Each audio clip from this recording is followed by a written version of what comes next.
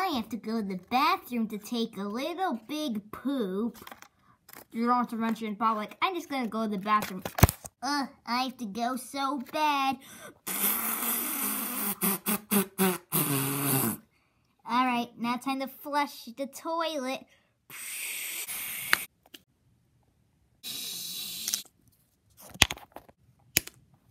Oh, what's this?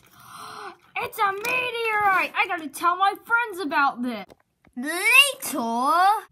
Alright guys, I got you a surprise. Take a load at this. It's a meteorite. Wow, it's hard to believe a meteorite fell in your yard. I know, it's frozen though. The meteorite just needs to be thawed out in a hot room. Alright, when the meteorite is thawed out, you better come down here, got it? Alright, let's turn the heat up. Later! Hooray, we thawed out the meteorite.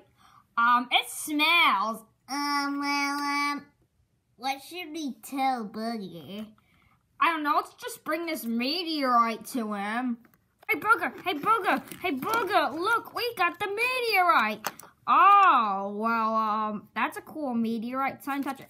Oh, it's squishy. And stick your toe. Wait, that can only move one thing. This is poop.